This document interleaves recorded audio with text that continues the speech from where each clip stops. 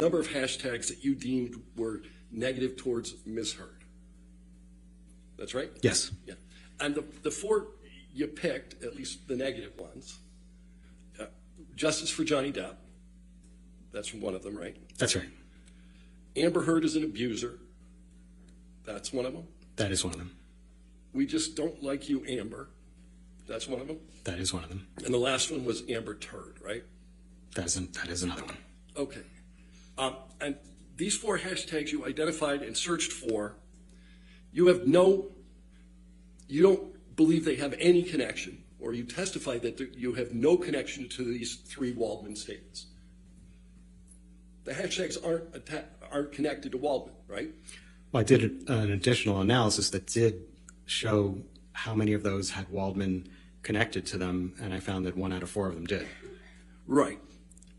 But when you were deposed, you were asked whether these were related, these particular hashtags were related to any of the Waldman statements, and you said no at that time. I said more than that. I said I didn't know, and then I said I'm basing I'm looking at Mr. Banya's opinion where he says they would be if they were in large number, and I'm adopting his opinion and agreeing with him that they must be connected. So you're adopting an opinion that hasn't been rendered in this case yet by anybody but you? Well, I know that Mr. Banya has testified. Okay, what I'm saying is I know that Mr. Banya's disclosure says that he is expected to come to that opinion. All right. But the only person who's ever expressed this opinion to date in this courtroom is you, correct? I wouldn't know. I haven't watched everything. I've watched a bit. So you're adopting your own opinion? No, I'm adopting the opinion that I read in Mr. Banya's disclosure. Right. And that's not the opinion you had during your deposition? I think I did make reference in my deposition to what Mr. Banya said, and that I agreed with it. All right. And you indicated in deposition you didn't take into account statements made in the media, correct? Made in what? I couldn't hear. You said you did not take into account in your analysis statements made in the media. Media. Yes, in the analysis where I gathered data and decided which data to gather, I did not take into account statements in the media. All right. So you looked at data, you produced charts, you did analysis relating to the data, but you had no reason at the time you did this to consider any particular statements. Isn't that true? That's true. I think that's an appropriate scientific methodology to first gather as much data as possible and then drill down on the data. All right.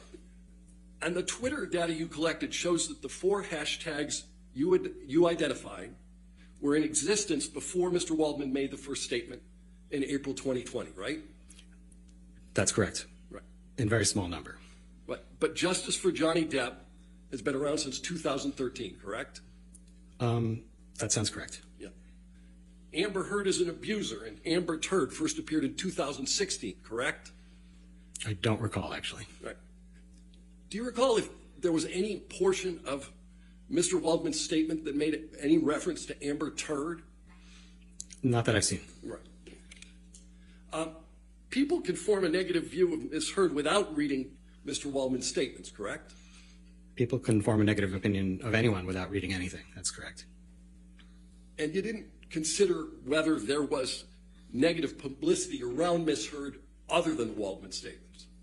Well, what I did was to report on correlation with these hashtags and certain search terms in particular.